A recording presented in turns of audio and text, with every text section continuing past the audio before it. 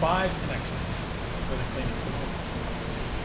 3 primary ones on this side, and the drain. And over on this side of the machine is the outlet from the cleaning station to the RO or ODI skid. Let me explain these three.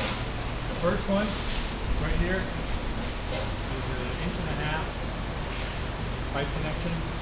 This is for bringing fresh water into the tank. If you're going to mix out chemicals, you should always start first with some RO permeate water. Fill this up before adding the chemical. Always add the chemical to the water, not the water to the chemical. So you open this valve and you can bring pressurized feed of RO permeate water into this tank to fill it up. This is strictly to fill it out. The next one is this is the drain. If you want to drain the tank, get all the chemicals out, get all the water out, rinse it out, whatever, open this valve, drain it. There is an overflow. We took it off for the demonstration, but there's an overflow pipe which will be supplied with the system, which connects to this drain. So if for some reason the tank overflows, it will not go out the top. It will come out this pipe down to the drain and out. So then we have these 2 primary connections right here. These are the return lines from the RO skid and EDI skid. One of them is from the concentrate, one of them is from the permeate. So you will run pipes from this to the permeate outlet cleaning connection on the RO and also to the permeate outlet connection on the EDI. Both of those will tee together and come here. Same for the concentrate. You actually have to make 3 connections for the concentrate. 1 to the EDI, 1 to the array 1 concentrate outlet for the RO, 1 to the array 2 concentrate outlet from the RO. Those 3 should all be teed together and brought back to this pipe. So the way the cleaning station will work is the cleaning solution will be pumped out to the RO skid or out to the EDI skid, go through the EDI or RO skid, and then come back through these 2 pipes. Permeate and concentrate. Now on this side, you'll see the outlet. This is where the cleaning solution exits the system, through this valve and out through this flange. This connection here is just for testing purposes here, when the actual installation connection should be made to this flange right here, 3-inch flange. So when the cleaning system is running, the cleaning solution will come through this cartridge filter, through this flow meter, through this valve, and out the top. And then during installation, you should make a pipe from here to the cleaning solution inlet of array 1, cleaning solution inlet of array 2, cleaning solution feed inlet to EDI. 3 connections, T back to this pipe. That's all your piping connections on the skid. 5 connections. Outlet of cleaning solutions to the RO and EDI skids. Drain, permeate fill to fill the tank, permeate return from the RO or EDI skid, concentrate return from the RO or EDI skid. Okay, now I'll explain how the system is operated using the valves that are installed on the system. First one, this is the suction valve into the pump. This valve's got to be open before the pump can run, otherwise the pump will not have any water come in, it'll run dry and begin. Keep this valve in open position. Then we have 2 adjustment valves. This one is what we call the recycle valve because it allows the cleaning solution to recycle back into the tank. This valve, flow control valve, this valve allows the cleaning solution to go out through the cartridge filter and out to the RO or EDI skid.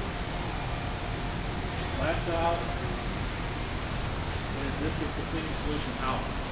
So under normal operation, this valve will be open, this valve will be open, and then you use these 2 valves to adjust the flows. How much water or solution goes out to the skids, how much solution recycles back into the tank. Adjust those 2 valves back to work. Of course, when you're in the cleaning mode, these valves have got to be open so that the cleaning solution can return back into the skids, come back into the tank. The drain valve should be closed, permeate fill valve should be closed. If you're just going to rinse out the tank, fill the tank, you can close these other valves, open the drain, open this, you can bring water through, flush it out to drain. or you can just close this, fill this tank up with water before you start. That's all the valves. So let's review again. Normal operating mode, the two valves on top have to be open. The exit valve here is open. The suction valve into the pump is open. And these two valves are adjusted. Normally when startup, we will open this one completely. And we will close the flow control valve completely. Open this, close this. The reason we do that is because we want to mix our chemicals up and we want to make sure by just recirculating through back into my mechanic. Mix our chemicals up and make sure everything is working okay before we start pumping solution back out to the RO skid. I recommend, just for safety purposes, since some of these cleaning chemicals are hazardous, that first just fill it with water, permeate water. Close that, open this, circulate back through, make sure everything's good. Then start to open this valve until you get the flow rate you want through this flow meter, get some flow. Then you can close this valve off if needed. If you can't get enough flow over there, you can start to close this valve and then the flow will go up. But I would do all that first with permeate, not chemicals. After you have everything the way you want, then run chemicals. It's a lot easier to fix a leak if you have water, not nasty hazardous chemicals. So the first step, open that completely, close this completely, run the system, circulate for a while, then open that valve, and then if necessary, close this one off. Let me explain now the instruments and controls of the system. We have 3 pressure gauges. The first one measures the pump pressure coming out of the discharge of the pump before this valve, the other valve just coming out of the pump. Then we have 2 that are before and after the cartridge filter.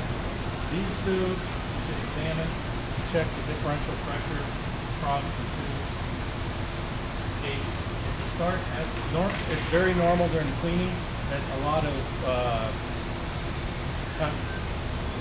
scale, bacteria, dirt, all kinds of things can be broken off of the membrane surface, and they'll be captured by this cartridge filter. It's very possible that over time, the outlet pressure will drop, even though the inlet pressure stays relatively constant. When you start to see that differential pressure go up, you may have to change your cartridges. So that's what these 2 gauges are for, just to check to see how much pressure you're losing across the cartridge. If there's a huge drop here between your pump discharge pressure and your cartridge filter pressure, you can adjust these valves. You're trying to get, the important thing is that this pressure going into the RO membrane should be between 20 and 60 psi, preferably more between 40 and 60 psi. If for some reason you have these valves adjusted or your cartridge filter is clogged and the pressure drops too low, the cleaning will not be as effective. So you have to adjust these valves and use clean enough cartridges that you can keep this pressure here between 40 and 60. Let's talk about the instruments here. You have one instrument on the front panel. This is a pH meter. It measures the solution of the pH flowing through the system. When you're doing an acid cleaning, this pH should measure between 2 and 3. If you're doing a caustic cleaning with high pH, it should be between 10 and 11. These are approximate numbers and depends on the cleaning solution you use. In general, if you're going to remove mineral scale, calcium, magnesium, things like that, acid clean, low pH 2 to 3. You're going to take out bacteria, silica, colloids, silt, sediment, use a high pH solution. pH here should be 10 to 11. What you do is, again, as we mentioned earlier, close that valve, open this valve, circulate your solution here until you see the pH in the range that you want. If it's too low, add some more acid, get the pH down. If it's too high, you're doing a high pH solution, not high enough, add some more caustic. If you get overshoot and it's too low, it's not such a problem. If let's say 2 to 3 is your target, so it's 1 to 2, that's not so important. If it's 11 to 12, it's not so important. So you're trying to get approximate ranges. But adjust your chemical concentration by recirculating through back in the tank until you get the pH reading that you want. For installation purposes, it's important to know that these pH electrodes are consumable Once they get exposed to the air, they have a useful life of 6 months to a year. It's important that the pH electrodes stay wet. So when we ship the equipment, the pH electrode is not installed because we don't want it to be exposed to the air. When you get to the job site and install and you're ready to clean, then you should put the pH electrode in right here and plug the cable into the back of the meter. Right here. It's just a connector on the turn. Okay? Eventually, when you're done, you need to keep that probe wet. There's a little cap you can put on there and put some water in it and keep it wet. Don't let it stay exposed to the air. Then we have some controls on the front panel here. Very simple controls. Basically an on-off switch. You have turn the pump on, green light comes on when the pump runs. These two lights are level switch indicators. When the tank level is too low, the bottom light will come on, low level, and the pump will not be able to run. It will lock out the pump so the pump cannot run dry. When the high level light is on, that means the tank is full enough and you don't need to add any more water. It is not an alarm, it will not stop anything. In general, the reason that it's there is so you know how full to make the tank. If you keep filling the water up until the red light comes on, you're good. Okay? But it's not an alarm condition. So if you want to run the system, turn the pump on. It's that simple. The wiring connections are very simple for this machine. All you have to do is bring power into the top. We have a main circuit breaker here. I think it's 30 amperes. That's 30 amp service. You're going to bring 50 hertz, 380 volt, three-phase electrical supply, 30 amp power into the top of this main circuit breaker. And then you have a ground wire here. There's a ground terminal over here. You bring the ground wire to the ground. Three-phase power to the top. That's all. It's the only electrical connection you need to make. Everything else is completely pre-wired. You have a disconnect handle here, so if you need to open and close the enclosure, the handle needs to be in the off position. When it's in the off position, it disables the power so it's safe to go into the panel.